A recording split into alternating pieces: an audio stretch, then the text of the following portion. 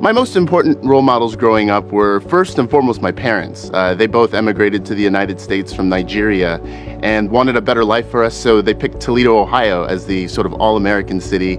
And it was there that I grew up, and watching my dad as an engineer was really where I gained my passion for science and engineering.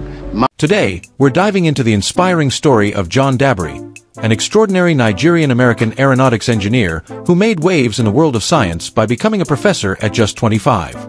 He's not only a genius researcher, but also a game-changer in tech and renewable energy. Let's jump right in. John Oluseun Dabiri was born in 1980 in Ohio, just 5 years after his parents moved there from Nigeria. His father was a mechanical engineer and math teacher, and his mother was a computer scientist who ran her own software company. Talk about brains in the family.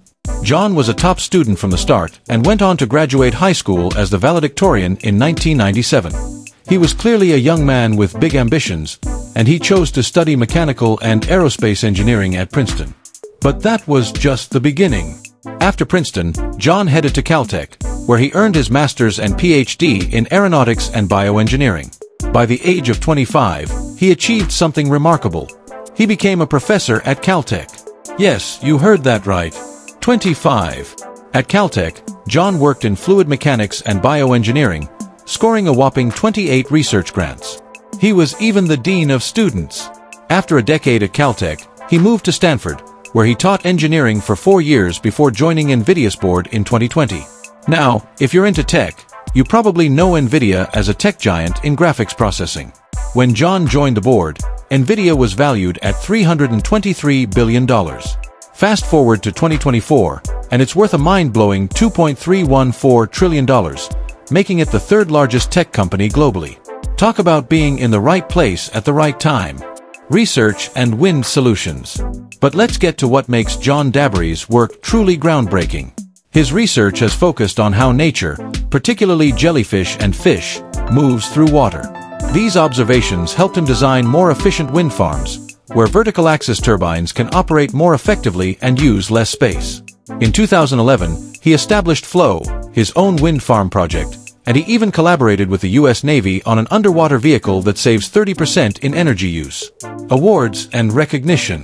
Dabiri's work hasn't gone unnoticed. In 2010, he won the MacArthur Fellowship, which is often called the Genius Grant. He's also been honored with the National Science Foundation's Alan T. Waterman Award and was elected a Fellow of the American Physical Society in 2014.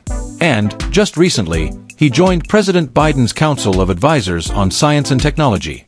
Outside of his professional life, John is part of a remarkable family.